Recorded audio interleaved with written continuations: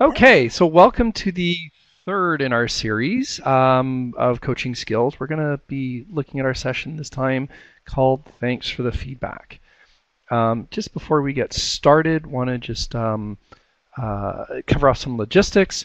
Our host for today, myself, David, and we have our special guest, Victoria, who we'll be introducing in a few moments.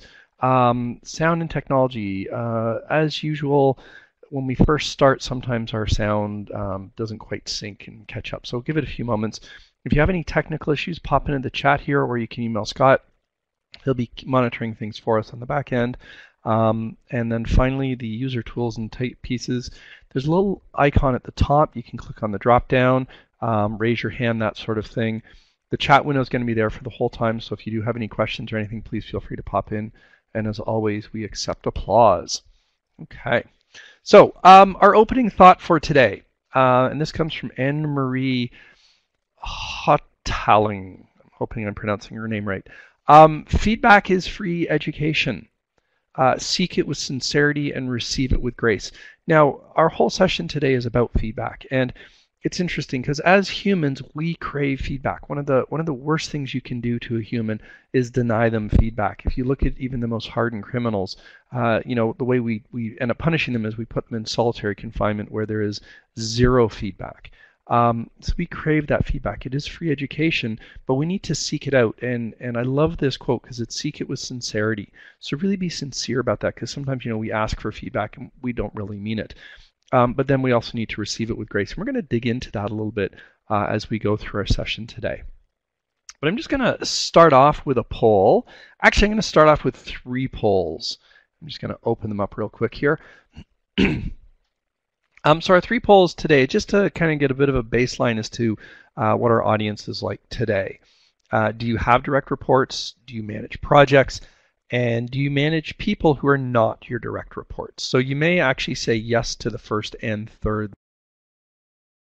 Okay, we've got our early adopters who have gone in and answered the poll right away. So thank you guys for that. Give it a couple more moments to let a little bit more of the population catch up. All right, I'm going to end these polls and let's display the results. Okay, so let's take a look at our audience today. Do you have direct reports? We have a 70-30 split. So majority do not. So 70% do not and 30% do. Okay, interesting. Do you manage projects? No surprise here, 90% are saying yes, I do. We've got a very project management group today. So 90% managing projects, 10% not. That's very understandable. And then finally, how many are you managing are people who are not direct reports? And again, not surprising results here. If you've got people who are managing projects, we're typically trying to manage people who are not our direct reports. So that's always going to be key. Okay. Now, this leads us straight into our another, and this is a baseline setting question here. I want to understand, what is your biggest challenge when it comes to giving feedback? So take a few moments, reflect on that. Think about what are some of the biggest challenges that you have when it comes to giving feedback. Let's take a look at what we're getting here. So from Judy, trying to be positive in my comments, not just critical. Oh, love that one, Judy. Thank you. Yeah, we're going to dig into that today. Because, of course, the term feedback often implies a critical conversation and not necessarily a positive one. From Allison, finding the appropriate time in a group setting is not always appropriate. People tend to scatter quickly, grabbing individual without waiting too long. So, getting that whole, timing piece is going to be very key. Absolutely. From Elizabeth, not articulating it while saying the wrong thing and offending someone. Oh my goodness, Elizabeth, and especially in today's world of some hyper political correctness, sometimes it is very difficult to navigate that. And we think about our environment, especially here in Canada, with very multicultural, very diverse populations, and that diversity is not only the cultural, your ethnicity, or as a First Nations chief likes to refer to it as your DNA, but it's also around your experience, because we've got 4 generations, really 5 generations into the workforce now.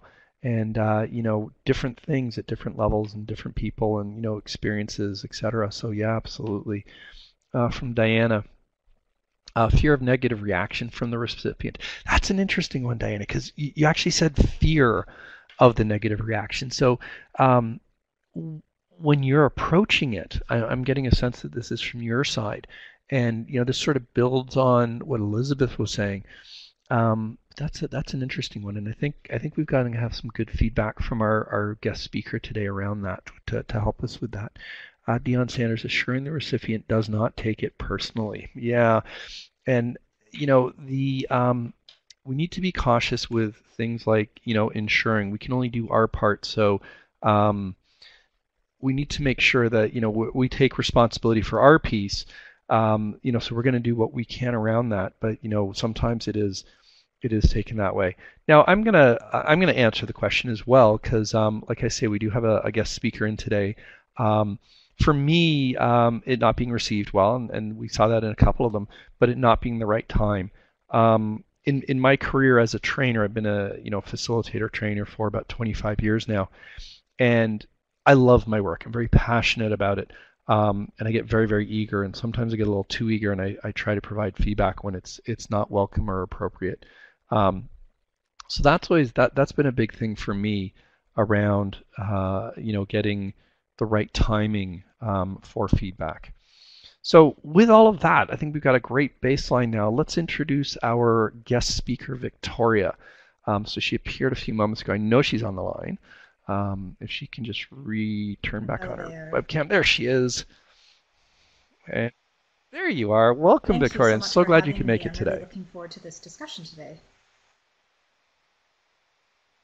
Oh, it's a pleasure. And Victoria, the reason we've asked Victoria in today is, well, first of all, she is a certified coach and has a great amount of experience. But she's also someone who's very passionate about this and really wants to share that experience and knowledge. So really happy to have her on the line today. So with no further ado, we're going to get started on this. Now, we're going to just do one more base setting question here, which is where do you use feedback? So I'm going to ask everyone to pop in and identify where they use feedback. I always love it when people are multiple attendees typing. All right. Oh, Allison, love that answer. When there's a learning opportunity, yeah. And we're gonna be unpacking that. So, very savvy group today because not just doing it at the annual review time, but when there's that learning opportunity. When asked from Julie. So Julie takes more of a, when requested, and I could probably learn some stuff from Julie because I tend to offer it sometimes a little too eagerly. I'm learning, working on it. What else do we have? I use it all the time when there's an opportunity from Laura. Fantastic. Throughout the project to check in from Elizabeth. Absolutely. And that is so, so key. We want to be constantly checking in. We need to establish that two-way communication. Judy says frequently with an exclamation mark. From Victoria, I would like to say everywhere, but it might be aspirational as I mostly think about it when there's something to correct. Absolutely. So we've got a really good group today.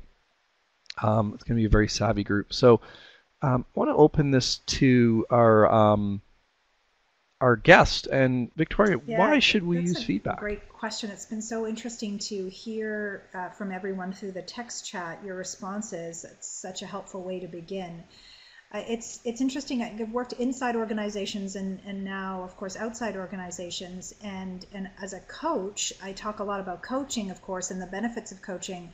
But honestly, in my experience, feedback is the most effective way to encourage behavior change because it is so custom to the person and the situation. And I guess if it's done correctly or effectively, it's really going to be the best way to connect performance to the environment and to the impact and the consequences in the situation. So it's I kind of go on a bit of a rant here and say that it's the most effective tool in a project manager's toolkit or a leader's toolkit to effect behavior change. Absolutely. And it's interesting because when I look at my role as a facilitator trainer in a learning and development context, but I also look at my role in a project management context, and really it's about encouraging a particular behavior that we want, whether that be, I want my team members to, build the tool, the thing, the product that we want for that project, or I want my students to, adapt that new behavior or skill. And even as a change manager, we're looking, for that. So, this is an extremely effective tool when you say it's, the best Yeah. way to encourage that behavioral change. I was just going to Um, say, it that, makes me think about as Go a ahead. starting place ourselves in our own work and our own practice, thinking about our own relationship with feedback, how many times we're asking for feedback from all kinds of stakeholders. We classically, of course, I think are trained in our hierarchy to think about feedback from our superiors, but from our peers and from our direct reports and from Mm, other stakeholders on projects, how often are we asking for it? What do we do with it? How do we feel about it? All of those things are really great to consider and reflect on, because we're living in a feedback, fast-paced world, of course.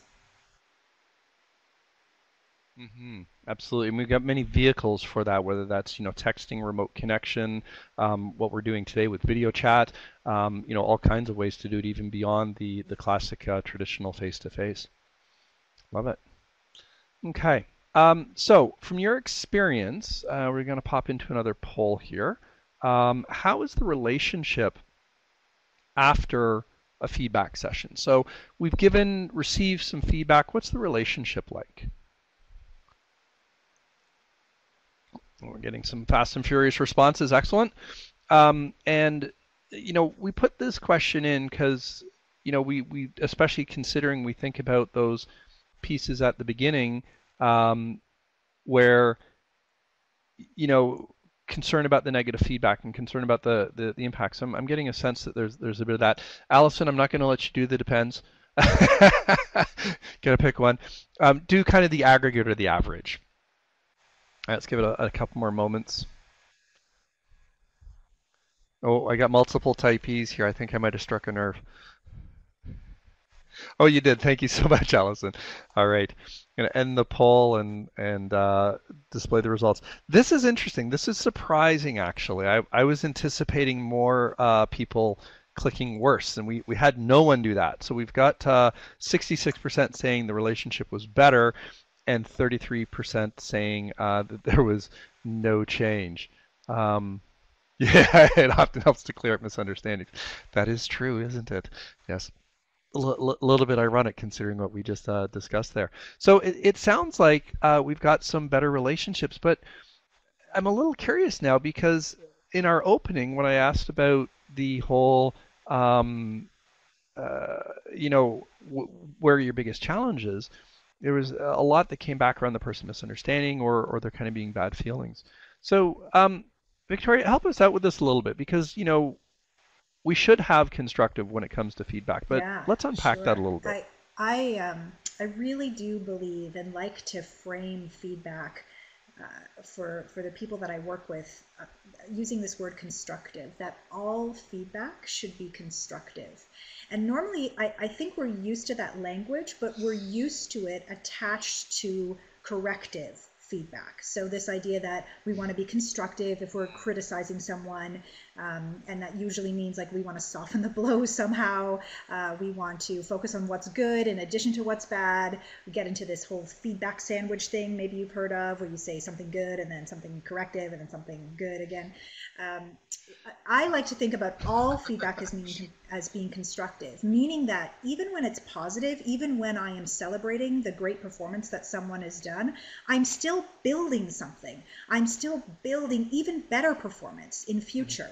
I'm wondering how this great performance can be applied to the next project or to other work streams or to different parts of the team. So all feedback should be constructive. We're always building something, better performance.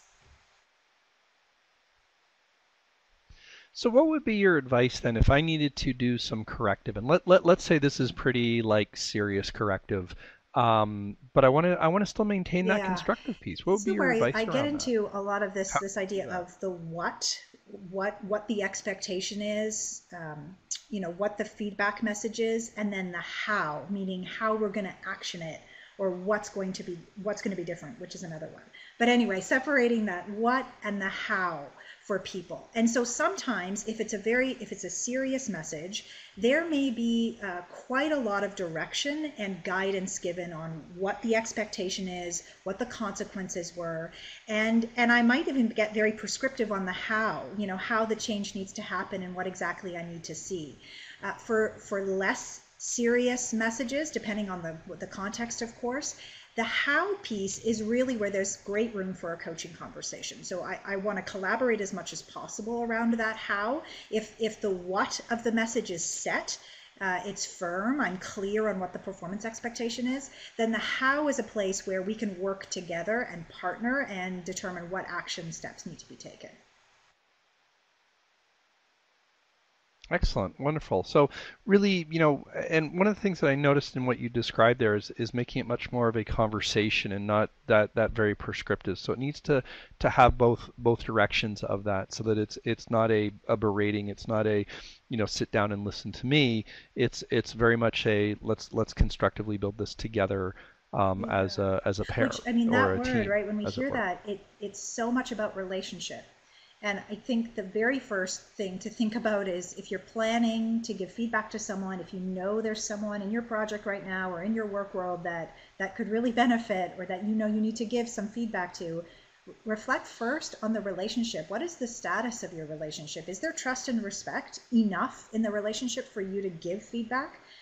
Because if there isn't, then that's the place to start. Because it won't Right. work.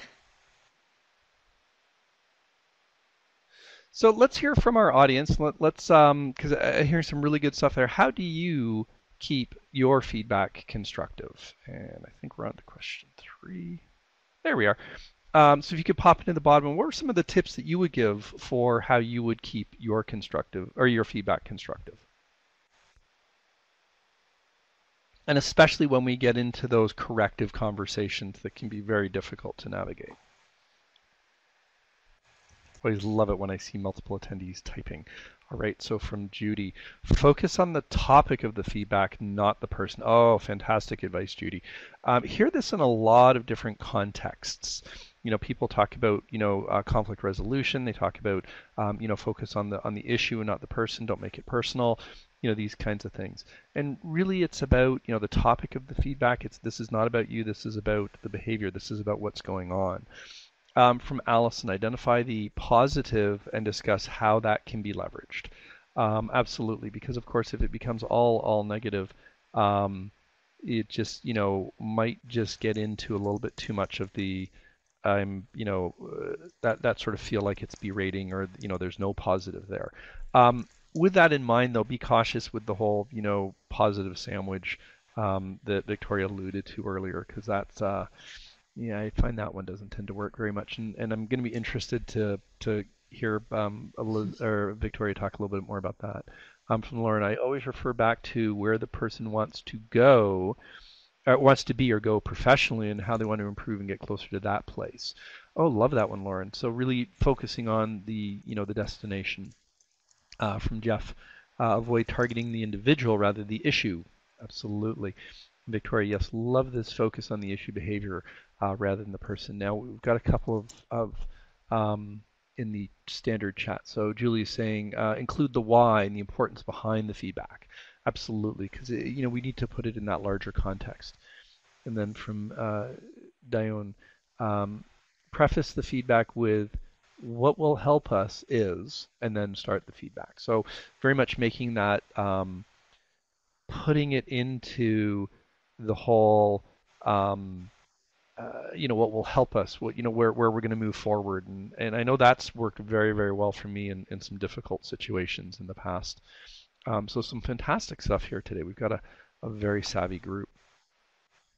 The next area that I want to explore is how we're going to do this. So I'm gonna bring Victoria back into the conversation, and how would we go about giving Yeah, this feedback? I really like to start feedback messages with an observation. And what's been great is A lot of the feedback so far, your feedback in the text chat, has been pointing us to this place. Where we want to depersonalize, right? So we're avoiding using things like "you always do this" or "you never do this." Those generalizations can really get us off on the wrong foot. And we start with yeah, So with no an harm. observational feedback message. So this is where we have a chance to get really specific about an action or a behavior that we observe in the employee that we're speaking to. And so what's an observational feedback message? It's something that we can observe that can be recorded on a video, right? So it's getting really specific about behavior that you observe that is visual or audio, any cue that could be recorded on Hmm. a video camera. And the reason why I make that distinction so clearly is because Interesting. often what happens in our feedback message is that we may have an observation, but then we also share some story that we have about what it means. So for example, if I overhear an employee in a call Mm. center who has an elevated tone in his voice, and he's speaking really quickly, and he's yelling, his volume is very loud. The story I might have, and it might be correct, is wow, you're really angry. You're ticked off at this customer, and so you're yelling at him. That's not actually an observational feedback message. The observational feedback message is when I overheard you speak with a customer on the phone, I heard your higher volume voice and an angry tone in your voice. What was going on for you? And that gives you then an opportunity to Mm. check in about what you observed, right? So was it in fact about anger, or was it something else that was going on for the employee? And then it lets you stay a little bit more objective and curious. I love that objective and curious piece because it's, we want that curiosity so that we're asking the questions and getting the information because, like you say, we tend to jump to conclusions. And that theme of jumping to conclusions, which of course, the second we do that, we're no longer objective. We're now basically putting that story behind it. We have explored before in our webinars. And my wife shared with me a fantastic example for this, and I love your example of if we can record it on a videotape and play it back, there it is, and the whole I observed an elevated tone and a faster pace, and this is what I think is happening, what is going on, so being that curious. So my wife works in the court systems, and there was a judge who was explaining the hearsay rule. And here's the example that he used, which really landed for me. If you see, so Victoria comes in from outside and her coat's wet and her umbrella's wet. And I could say, well, it's raining out. Well, no, I can't because I did not observe the rain. All I observed was Victoria's coat was wet and that she was carrying a wet umbrella. And we do this. We jump, to those conclusions. So we need to climb down that ladder back to, what's observable.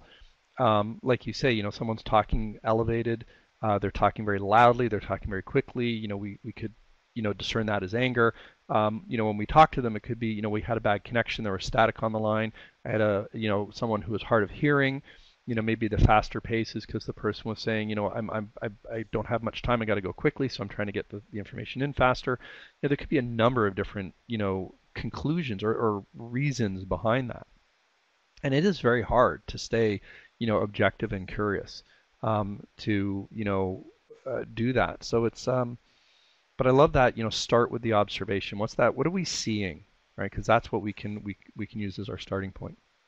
So how do we do this? What would be the coach approach to Yeah, giving feedback? this is a great question. Of course, questions are probably part of the answer here. With coaching, as you know, for those that have attended these webinars so far, coaching is often about asking questions. And so where I find if you, as David, this great example that he gave, if you start with an observational feedback message, then that creates space for you to ask questions to advance the conversation. So you're working as hard as you can to stay separate from any story that you've got ticking around in your brain. You're staying really present with the person. You're asking questions that are sincere, and you're looking to discover what's happening for the person in their own mind.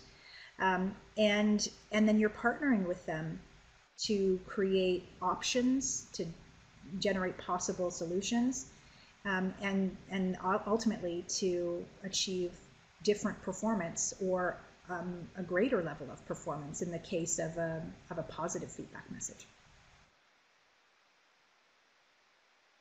Fantastic. And I love what you were saying around the questioning piece and staying present and sincere. Um, I'm guilty of this. I'm sure if we polled everyone today, they would all agree that they've at some point in their lives done this. We're listening to the person talking, and mentally we've checked out. Mentally we're off somewhere else. Or my other favorite is, mentally I already have my answer because I've assumed, where this is going, and I'm expecting, this conversation. And this is when we did our initial barriers conversation. I was really happy to see how people, the fear of the the negative feedback, or concerned about those kinds of things. So what do? We prepare, right? So we plan. So I'm going to plan the conversation. I'm going to script it. And now I can only write my half, so I'm going to assume the other half. And as I start the conversation, I've already anticipated 2 or 3 responses and back and forth.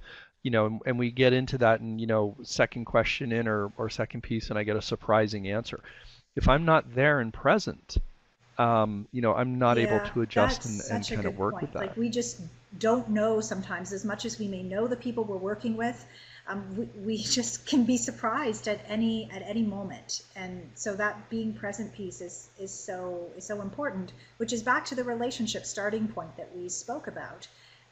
Yeah, that all this feedback happens inside a relationship.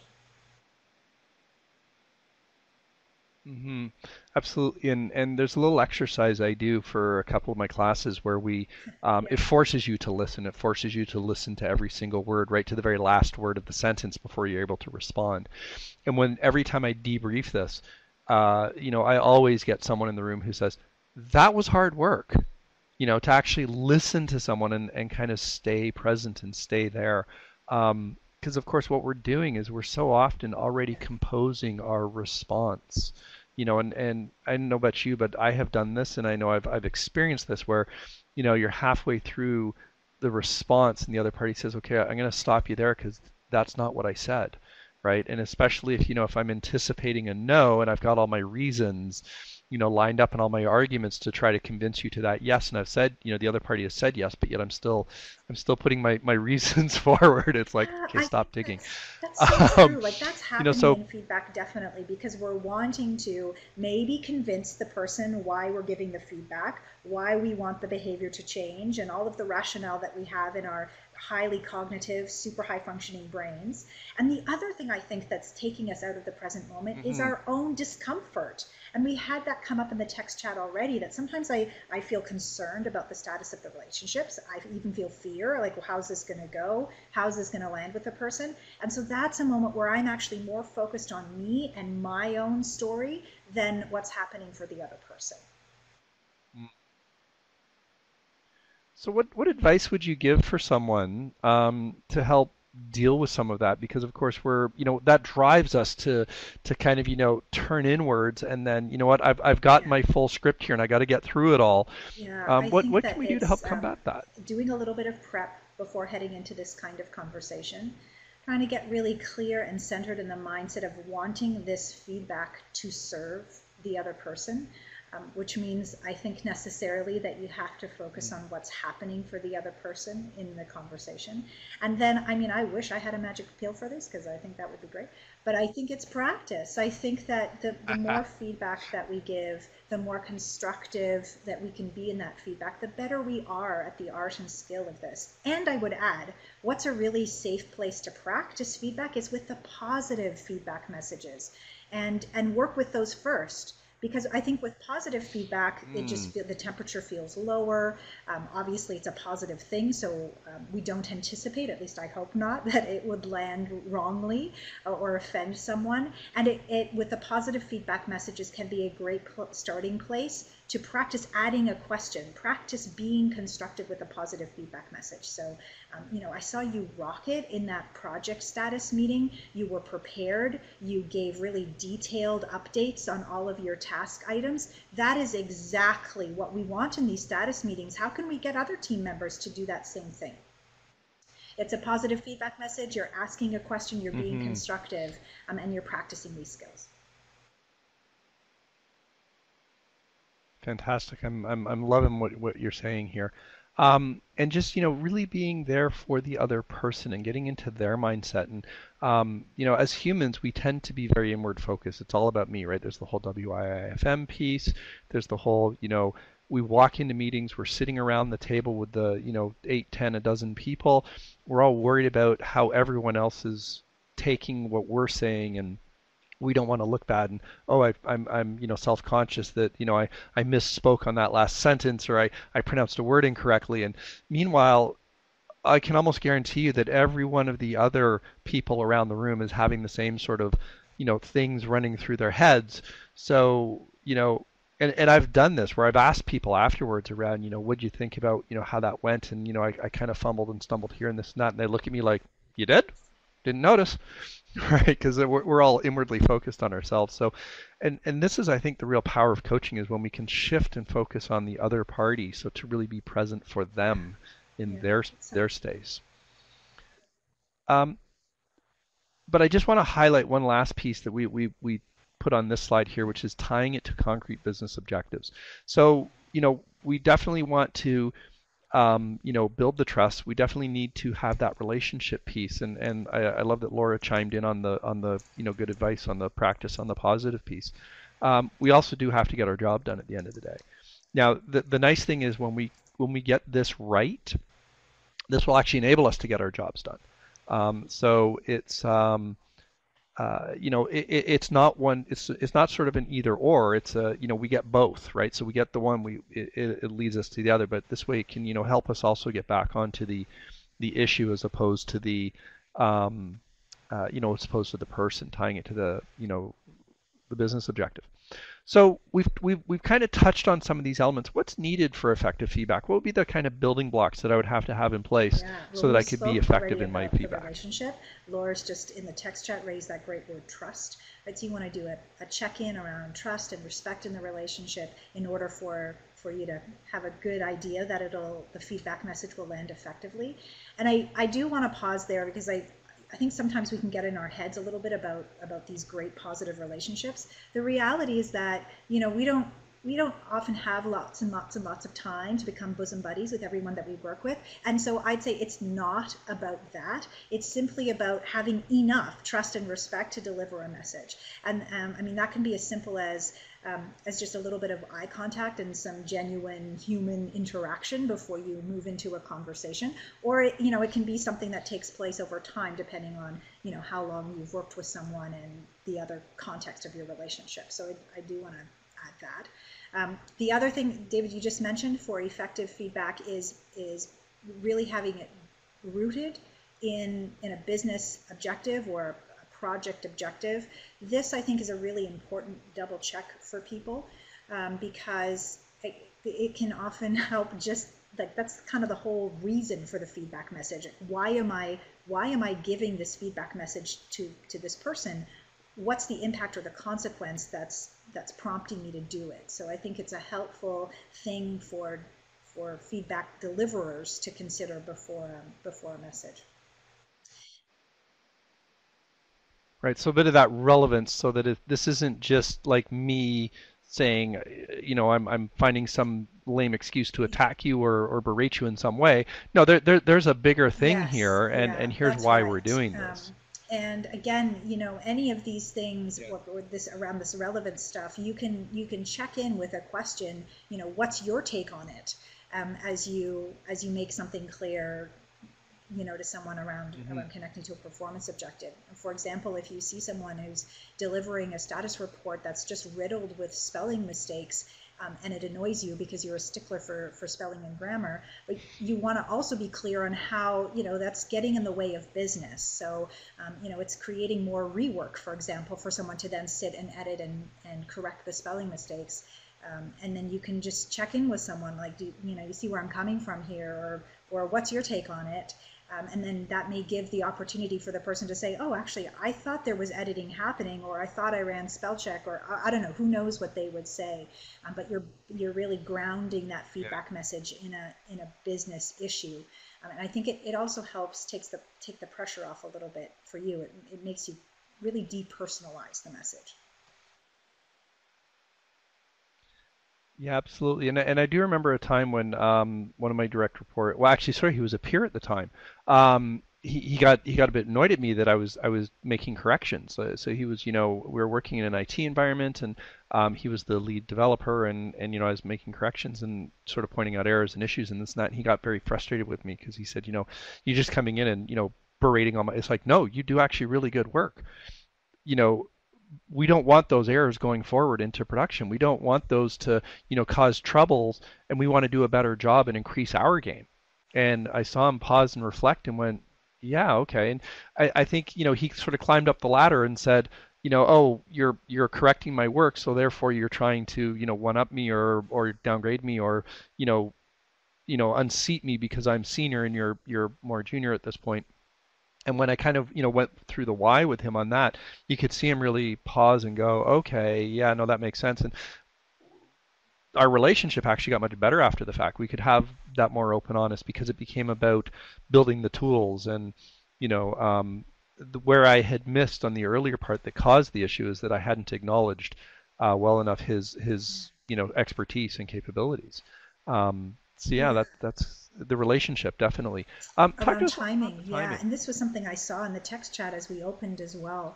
Of course, I think common sense for all of us, when we're outside of these discussions, we can armchair feedback pretty good, and we know that to be as immediate as possible is a good thing because it's fresh in the person's mind, it's fresh in your mind, and you have just I think the best chances of making it as relevant as possible. That being said, and I think this was raised in the text chat, it may not always be the right moment, right in that moment. If there's people around, if it's not appropriate, if you deem that it's a better one-to-one conversation, if the person themselves is they're too escalated or it's too charged in that moment, then obviously you don't want to deliver a feedback message because it's a waste of time. They're not going to take it. It's going to be frustrating for you. It's better just to let everything settle down if it's too charged, and then book a few moments to speak when it's cooler. Right. And I guess if we attempt to try to push it when it's not the right time, we're probably going to be degrading the relationship and setting ourselves up for a worse Yes, yeah, experience absolutely. down the road. Right. Um, I'm curious, what are your thoughts around asking Yeah, people if it is a good time? Because that's something that I've started yeah, doing, and I've been that's finding great. some I good think that success with asking that. permission, like, is this a good time? Can we have a quick conversation? Or I have some feedback. Is this a good time to give it to you? I think that's really respectful. I think that can go a long way. And I'm aware that sometimes with these questions, if they you want to ask them only when no is an option, right? So if it's okay for you to hear no, if it's okay for you to hear later is better, Yeah. then absolutely ask the question. It will build trust.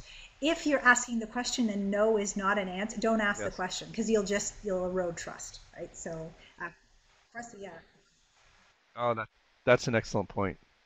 Yeah, no, I hadn't thought of it in that way, but yeah, absolutely. Because if I'm being asked, if you came to me and says, Dave, is this a good time? And I'm like, no. Say, well, oh well, I'm gonna go anyways. So That's it's like, right. okay, Let's, well, I guess yeah, my opinion yeah. doesn't matter. Yeah, yeah, very good one. Let's talk a little bit about the place. We've been alluding to the place a little bit. Yeah, so this What are your is thoughts around again that? depending on the kind of feedback message and what you know about the person. So usually, I mean, again, a common sense thing is if it's a difficult message, a more corrective feedback message, then I think one-to-one is better. So finding a confidential place where you can have that discussion. If Again, it depends on context, because if you're in, a project review meeting and you're setting the stage for feedback, and this is the whole point, to be open with your feedback, and you're all kind of sharing feedback messages, then it may be appropriate to share a feedback message in that more public setting, even if it's corrective. But it is about, I think, using your judgment and discerning what's appropriate or not, and then, just as we spoke about, ask if it's okay to offer a message, or if it's better taken offline. I think that's contrasted then with more positive feedback messages, Right. where usually many people are more comfortable with that in public spaces. I think it makes the person feel good, and it helps others hear the kind of positive feedback, positive behavior that you're looking for. So it's a great way to model good stories, success stories, that kind of thing. Love it. Yeah. So if you're looking to model more of a team-based cultural behavior of an open, honest discussion, doing that in that kind of public space can be useful. There's one environment where I've seen where they actually had a Monday morning oh bleep meeting that they regularly scheduled, where they actually got together and shared mistakes they had made during the previous week. And this was really very much of a learning culture. It wasn't that we're looking to point fingers and show blame. It was about how do we learn from those mistakes so we don't repeat them. And I just noticed Allison chiming in. Neutral territory works well, absolutely, because we get into the that whole, if you're on my turf, it can feel like a bit of a power imbalance. It can feel a little bit more intimidating. So, having that neutral territory may actually help reduce some of the stress, reduce some of the resistance to the reception of that. And just to answer your question, yes, so little mini lessons learned on an ongoing basis. Absolutely. I'm a huge fan of doing this. And whether that's within your project or just within your organization in general. And this is what's behind this whole learning organization concept, where we're all learning from each other regardless of levels. And there's some really good stuff out there around that. If you're interested in digging into that a little bit more, send me a note offline, and happy to direct you to some stuff.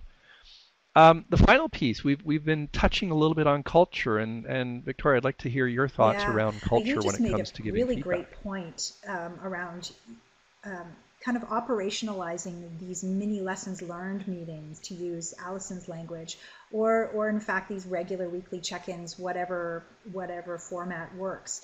I think this is a really great way to set a culture and a tone on your team, or in your project, or in your organization, for feedback.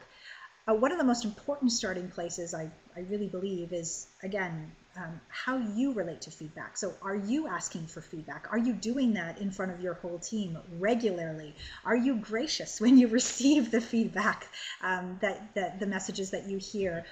Do you action it? Do you show that you action it? How are you modeling feedback and a feedback culture on your team or in your project?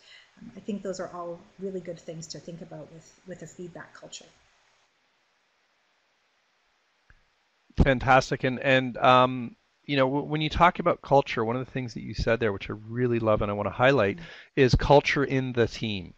In larger organizations. So I was just at a meeting with one of our clients, and they're a 80,000 employee multinational. So, you know, you got to be pretty high up in that organization to really affect culture organization wide. But there's nothing to say that as a PM running my little project in the little tiny corner of that huge organization, that I cannot affect the culture in the team. We can have a culture, or we do have a culture within our team. Now, is it going to be highly impacted and affected by the culture of the overall organization? Absolutely. Doesn't mean, though, that you can't instill and encourage and nurture some of those good cultural elements that you want, and potentially even reduce some of the bad cultural elements that might be sort of seeping in from the larger organization. So when we look at that, every working unit has a culture. I could even say that Victoria and I, putting this webinar together, we have a culture of how we work together. And, I actively put some things in place to help create and encourage the culture that I wanted to have for this. Now, Good news is I had to do very little work on that because we already have a good working culture outside of these webinars. But leverage what you have, but then also be aware that you may have to work around some things and do some things that might overturn a kind of larger organizational cultural issue. I remember working with an associate a while back. I was in an environment where the organization did not have a very good culture, and it was very dysfunctional and not really a good place. And when him and I sat down, what we did is we actually did like a contract between the two of us to establish the culture of how the two of us were going to work. And it was really nice because it felt like this little insulated pocket of good culture in that larger kind of dysfunctional piece. So it really can work in Oh, that those really makes smaller me think of settings. that idea of Um, clear agreements is and so important as you begin a project or as a new project team member comes on board, to have that be one of the things that you discuss with them in addition to the other onboarding you're doing. You're talking about technical project things, perhaps also talk about how they like to get feedback, how they like to give feedback. Bring that language into the way that you interact, yeah. just as kind of normal everyday business. Absolutely. And I do this with my training classes. I mean, I do a 1 day training class. I've got my team together for 1 day. We're doing our thing. We've got our project, as it were. And I do a working agreement. And I do this with every one of my classes. And it's so powerful and so effective. It really gets us kind of into that, as Allison says, the rules of engagement for the team, right? And establish them at the onset. Now, Allison, I'm just going to give a quick little tip here. Don't give out the rules of engagement, create them as a team. So when I do mine, and I found this to be very effective, and I invite you to give it a try. If this is not your method, it sounds like it might already be. Start with a blank page, right? I put a title at the top that says working agreement. I say, what do you want on it? And in about 3 odd years I've been doing this on a very regular basis with every single one of my classes, um, I've yet to have a single instance where I didn't have what I needed on that list. And we all know the rules. I mean, we're all adults. We know what's typically on a rules of engagement, whether that's in a training class or a project, etc.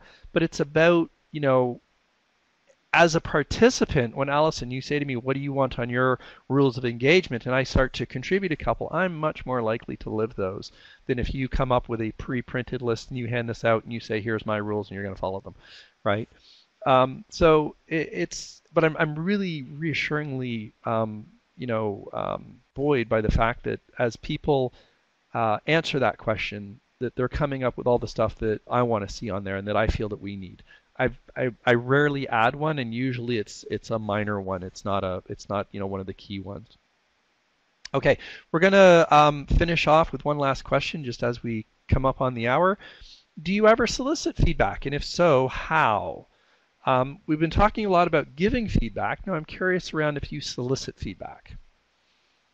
We got a pretty savvy group today, so I'm anticipating some answers here, and let's see what comes up with. So from Judy, yes, mostly when preparing important documents or presentations. Okay, so in the preparation phase. From Malar, I always ask the team, do you want me to improve anything? Like communication, skill set, etc. Love it. From Lauren, yes, all the time. I ask for it. Okay, we'll give it a few more moments because I see some more people are typing. And just as I expected, I'm seeing lots of yeses. Yes, through email, lessons learned, process, in-person conversations. So Julie's using multiple streams here. You've got the email, you've got the lessons learned, built right into the process, the person conversations. Allison, if I'm running a training or facilitation session, I use surveys. Great. So we've got that sort of confrontational way of communicating, right? So you can write that note and pass it off. It can even be anonymous if you want. Found it interesting. Not everyone. Oh, sorry, I jumped a line there. Surveys invite people to reach out. If it's a presentation to upper management, I would ask principal stakeholder for feedback after the fact. Oh, love that point, Allison. Yes. So key if you've got key stakeholders in the room. From Melissa, yes, and I found it interesting. Not everyone readily provides it. I've asked verbally in email, closure of a project, etc. And I think that really highlights what we've been talking about earlier, where it's we often feel uncomfortable giving that feedback. So it takes some courage to do that. So setting that environment. And I'm going to chime in on this one. Yes, I do as well, but I overtly ask. I don't, sort of wait for it. I don't just say, here's a vehicle mechanism. No, I ask. I specifically say, okay, you know what? I want that feedback. Please give it to me. So we're just in the last couple of minutes here.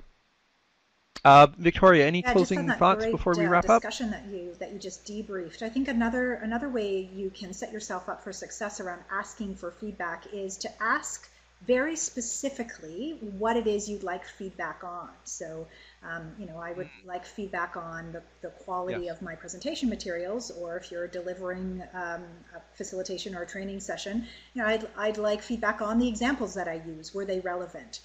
And you ask that up front, and then you can check in on that point at the end. So to be as specific as possible with your feedback request, I think can help guide people's thinking, and be paying attention to the thing that you want feedback on, rather than just, hey, can you give me some feedback? How did that go? Like some people respond with a deer in the headlights, kind of like, I don't know, it was fine. Mm. So be specific. Yeah. Yeah, love it and excellent. And I've actually used that technique sometimes in the past, specifically thinking of the senior management presentation example that was given in our last conversation. If I have a peer in the room, so if I'm coming in and let's say Victoria and I are putting a program together and we go and present to senior management, we've got 8, 10, a dozen folks in the room. I'll ask Victoria ahead of time saying, okay, I want to see what Bill's reaction is or what Julie's reaction is, and sort of prime them so that they're kind of, looking for that and seeing how it lands with those various people, because it's not always feedback about yourself, but it's about how effective it is. So, to close off here, we'll go back to our opening thought. Feedback is a free education. Absolutely. We need to seek it. We need to receive it, but, seek it with sincerity. Honestly, ask for it. Don't ask for feedback if you don't want it, right? And if you don't want feedback, then, it's okay to say, I don't want feedback. I'm good. But then also receive it with grace, because keep in mind that this is about education. This is about growth. This is not about, you did a bad job. It's about how can we do better and grow and continue. So a quick thank you, Always Victoria, my for joining pleasure. us Thank you today. so much. Appreciate your time.